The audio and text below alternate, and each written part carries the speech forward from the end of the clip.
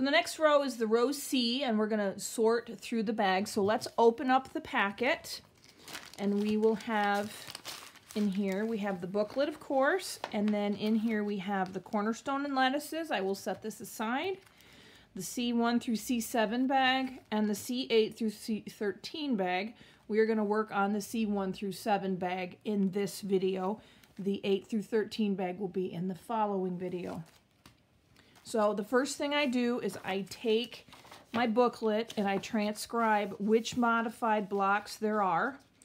And there's no 4.5-inch blocks in this, so we don't have to worry about that. That's usually the very first thing I do. So now I'm going to get into my book with my booklet. So we have C2 as a modified block, and I marked it in my book so that when I get to this part in assembly and in bag sorting, I can go directly to the booklet instead of the book. So I got the C2, and then we have C4, which is here. There's C4 as a modified, and C9 is the next modified. So that's in the back more.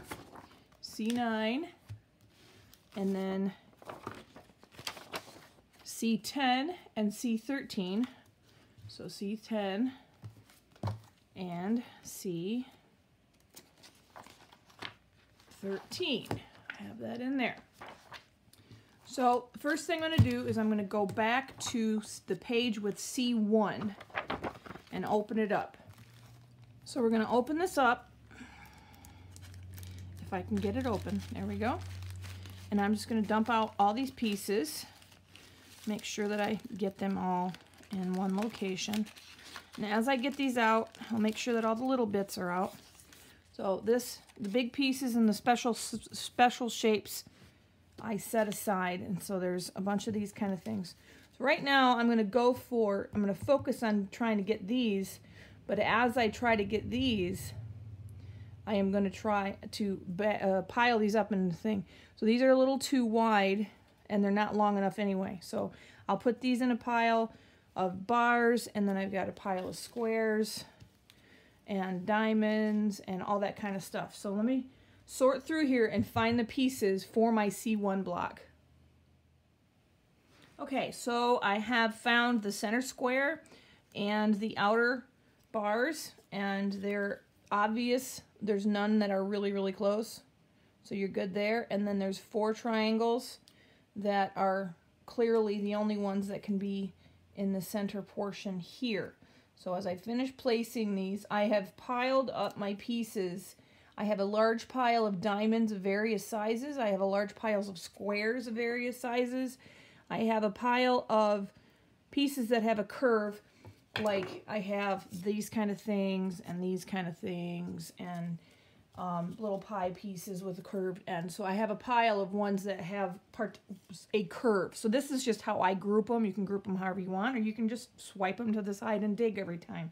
I just figured it's easier to sort them into piles as you sort them, because then you can find the next section easier. So now I'm going to label these as all of these pieces. I'm going to label C1 so that in case something comes along, I know exactly which piece is what, and this also tells me which direction it goes. So these are all labeled C1. Now I'm going to label my focus fabric versus my background, and my background fabric in this picture is the lighter. So the center square, and then the inner ring of rectangles. So the center square, and those are background. So I mark focus fabric, so that would be the triangles around the center square and the rectangles on the outside only. And if you have a directional fabric, now's the time to indicate which goes which direction. If you want to radiate from the center, you can make an arrow either way. I don't have directional fabric for this colorway, so I'm not going to label them, but I label them with an ink pen with an arrow and whatever other indications. This is the time to do it. And so now I'm going to take a piece of paper and label it C1 and stick these in a baggie of their own and move on to the next block.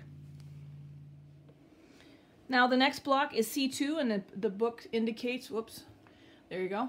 the book indicates that it's a modified block.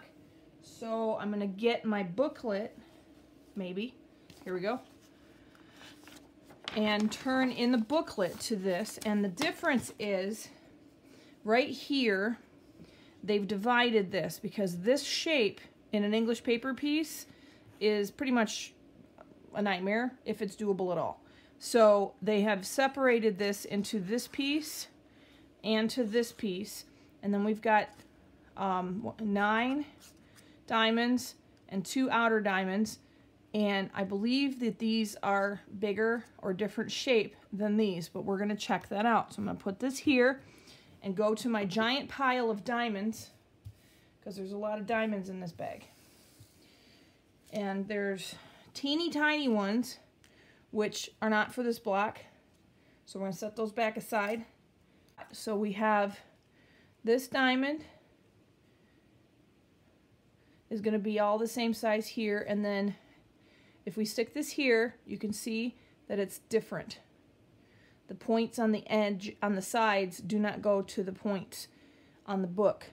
So there are 2 different sizes, but they're very, very close. So we're going to find all the center ones, and then the other 2 I'm going to set aside.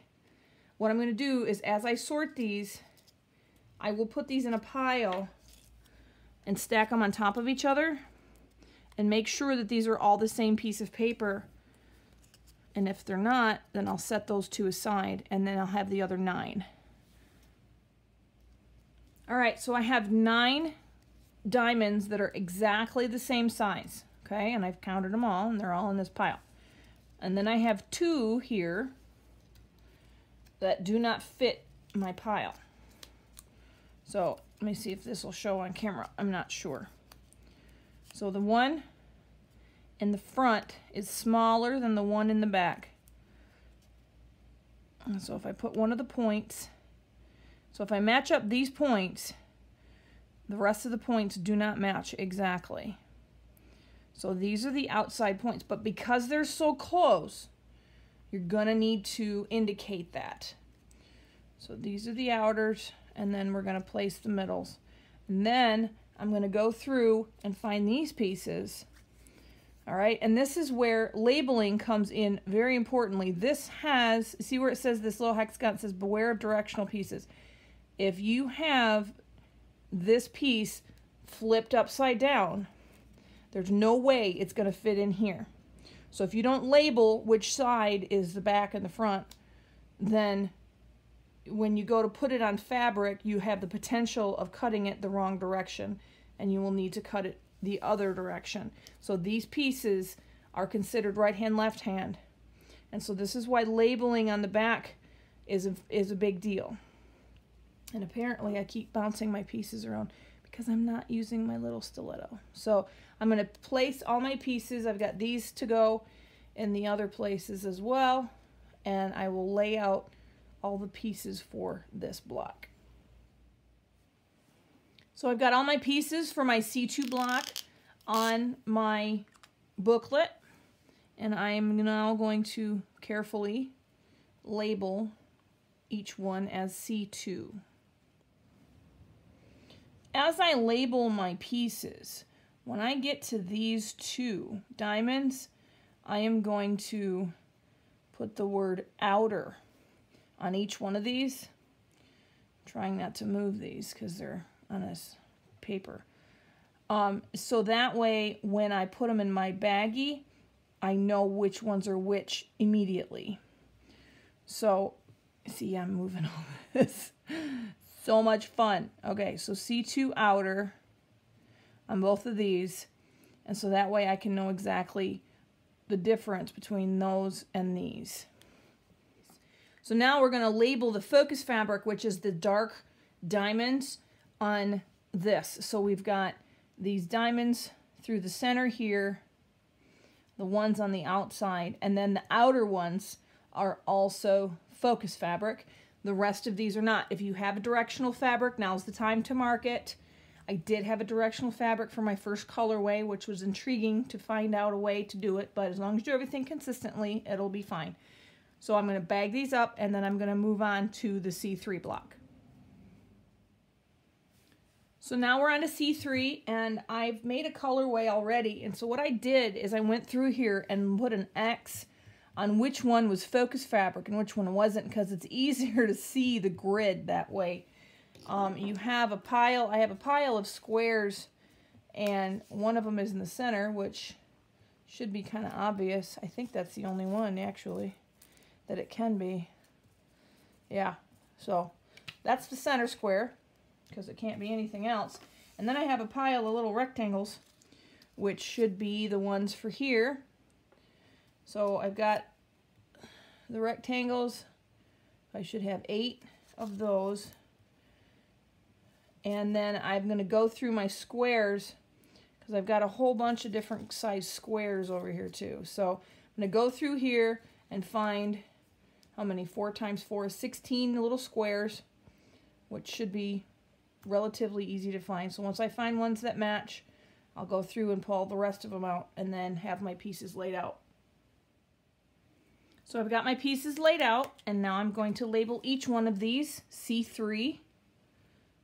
Okay, now we're going to label the focus fabric, and it's going to be those little X's that I put underneath, and that was for placement during assembly. So we got the center square and the ones in an X formation outside from those. Do those and do those, and then we have the outer rectangles on all 4 sides. And then I'll just double check. 1, 2, 1, 2, 1, 2, 1, 2, and then 1, 2, 3, 4, and the center square. Label your directional fabric if you have any, and I will bag this up and move on to C4. Next we have C4, and because of the glare you can't see it on this part, we have a modified block. So I'm going to go to my booklet, and what we have in the booklet here is a 9 patch in the center instead of the fenced-in 9 patch that they have here. It makes things a little easier to deal with. And then they've also split this into 2 pieces to make it easier to deal with as well. So I'm going to work from here. So there's 5, and then my other 4. Those are all the same thing. And then we're going to find 4 triangles to go around that, which obviously that's too big. So I will find 4 triangles that are that size. So there's 1. And then I've got these slivers. I've got a pile of slivers over on the side of my book that I should be able to place these with. So I will get my pieces placed. And this again is an example of a left-hand, right-hand situation. So let's get these placed, and then we can label them correctly. So I've got my C4 block laid out, and now it's time to label this. So I've got my C4 labeled. Now it's time to label focus fabric, and because of the design change, or because of the modification, the design has changed a little bit. So you've got some freedom to move here. These usually stay back, but these 2 usually stay background, and this is focus fabric. So let's do that right now. This is focus fabric. Now, what I did on my first one is I did this. So I did my corner triangles here in focus fabric, and then I checkerboarded the center with a background and the X position. What you could do is you could put the focus fabric in an X position and make these background. And I think I'm actually going to do that. Have these background and these focus fabric, because that just looks like it should be fun. So here's some interpretation here for whatever you want to do. So I'm going to make this, because I have a black background is why I'm thinking about doing this. So I'm going to do this as my focus fabric, as the X's. And I'm going to leave this background. So then what that's going to do is I have brights. So let's, for example, say I have a yellow. And so this is going to be black. This will be yellow. So the yellow is going to be in an X position and then here. So the rest of this will be black. So that'll be kind of interesting to see the way that turns out. If you have a directional fabric, don't forget to label it. And I'm going to move on to my C5 after bagging my C4 pieces. So now we're up to C5, and C5 has got curvy pieces. So all my pieces are going to be in my curvy pile. So So I'm going to take my curvy pile. Then there may be extras in there, but we're going to start with my curvy pile because all of my pieces are going to be in here. There just might be some extras. So this does not fit. This is for this block.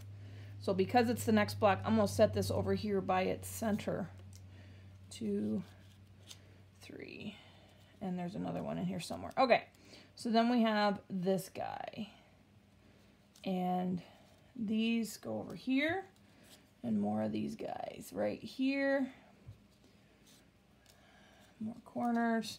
All right, and then you have, again, this is a right hand, left hand situation. So we're going to place these there. And we're going to have all these pie pieces in the center as we go. So I'm going to place all these around here. And then I've got these little other pieces. Got these little pieces. I'm not sure what to call them. But they go on top of the pie pieces in half of the blocks. So those go here. And then their corresponding piece to finish it off is this bit. So I will sit here and I will lay out all these pieces, and then they will be ready to label. One thing I want to note as you're laying out your pieces, if you put your pie piece in here, everything's all hunky-dory. Okay, it's right there on the line. When you go to put this piece in, not so hunky-dory. Make sure that this piece goes to the corner, okay? And that this lines up with the paper. You have this, okay? That's okay. They're all the same. And guess what? This paper is big enough to cover that discrepancy. So it doesn't really matter because the papers match each other and fill the space completely. I just wanted to let you know because there is no other piece in this bag that can be this piece. So I'm going to label these with my C5 indication, if I can open my marker. All right, so I've got my C5. And the other thing is about the right hand, left hand for this, they are all the same. Because if you look at it, these are not flipped the other way. So all of these are actually facing the same direction. All of these are facing the same direction. And all of these bigger ones are, because that's how they have to do with the repetitiveness. So let me get working on my labeling, and then I'll be able to mark my focus fabric. So now I can label my focus fabric, and it's in every other kind of situation. So we've got focus fabric, background, focus fabric, background, focus fabric, background, okay? On the top is opposite of what you just did here. So you have focus fabric, because this is background, focus, background, focus fabric, background, background, focus fabric, background. So you get the idea. Otherwise you lose the effect of the block. So we got 1, 2, 3, 4, 1, 2, 3, 4, and then these are all background pieces up top. So I will bag this up and move on to my C6 block. So now C6 is the next block, and it's really straightforward. We've got one center section that is this guy. And then we have these 4 guys, little football things that I don't think are going to fit exactly. That's okay. Because, just like, see, like this one, doesn't fit exactly. That's okay, because it's the only one it can be. So we're going to put this there, we're going to put this here, and we're going to put the rest of them around there. But when we put this here, see, let me show you. Let me put this, let's put this in the corner, okay? So it's slightly smaller. And then this fills that, okay? Pretend that it's flat, I swear. And then this will fill in that whole section, so you would never know. So I'm going to place all these so that I can label them. Okay, so now I can label my pieces C6, C6, and then I can label my focus fabric and my background, which is really easy because the only background in here is the little footballs. So the rest of it is focus fabric. which is going to be kind of fun because the sashings that surround this block are background. So this block really comes alive in the quilt because it's got such a little tiny bit of background. So you've got all this focus fabric in one section there. So focus fabric is the corners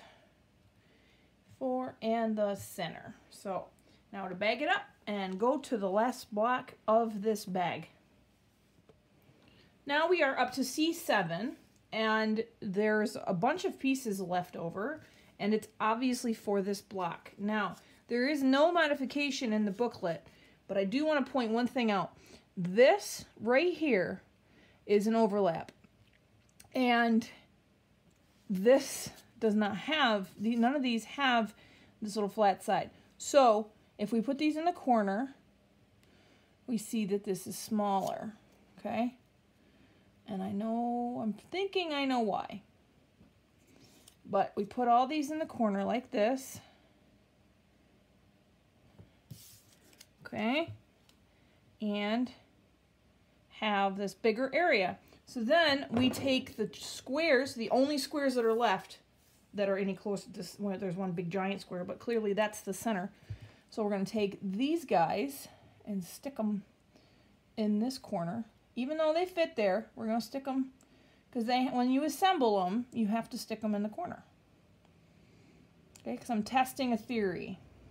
Okay, so you stick them in the corner, and then you take the bars here, and they should fit between the squares. And oh, look at that. They fit between the squares.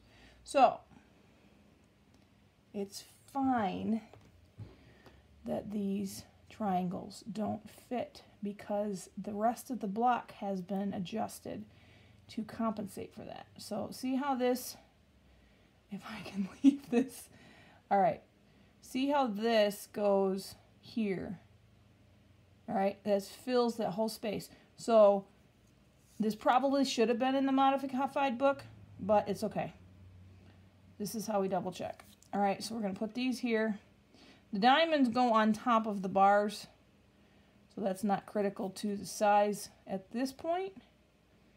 All right, so you get the point. These fit because the bars fit, and then the square should be bigger also to fit to the bars. And sure enough, there you go. So the fact that these triangles are small on the outside is okay because the rest of the block is compensate for that. Now, for the diamonds, there's 8 tiny diamonds, and then there's 4 bigger ones. And the 4 bigger ones get appliqued here, and the 8 little tiny ones get appliqued here. All of the diamonds are going to be focus fabric. And then your other focus fabric piece is the center square. So all of these pieces here, this square, this diamond, and all these squares, and the outer triangles even, are background. The only one here right now that's focus fabric is the center fabric, or is the center piece. So the larger diamonds and the smaller diamonds are all going to be focus fabric. So I'm going to label all my pieces accordingly. So I've labeled all my pieces C7, and as I said, we're going to mark this focus fabric, and all of the diamonds are focus fabric because they get appliqued on after you assemble the base block. So these will go here as indicated here, and these will go point to point on the bars. Let me bag this up, and this concludes the row C bag 1 bag sort.